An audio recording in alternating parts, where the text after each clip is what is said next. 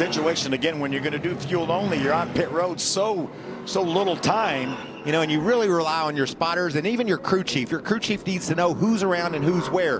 There's nothing absolutely at all Corey Heim did wrong there. He went when he was told to go.